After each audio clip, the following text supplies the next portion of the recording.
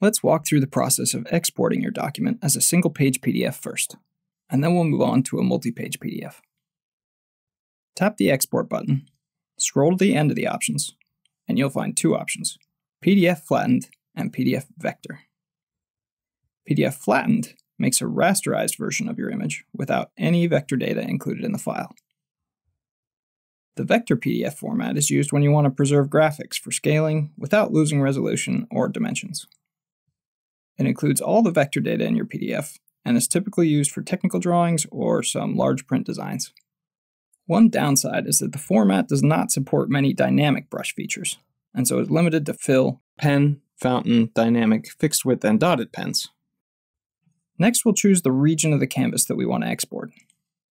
With the screenshot option, anything you have within the current boundaries of the screen will be included.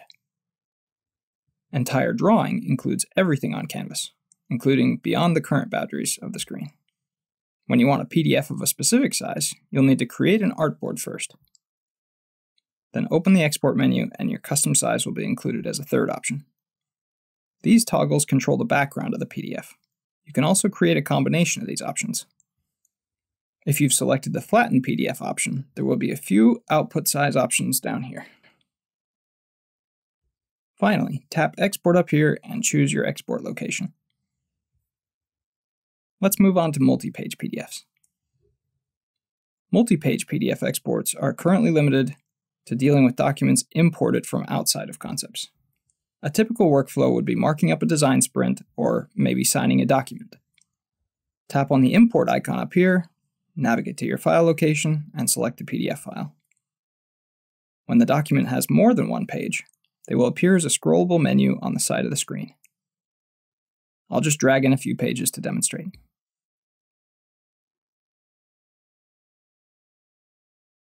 In case you want to reorder these, Concepts reads the pages from top to bottom and left to right.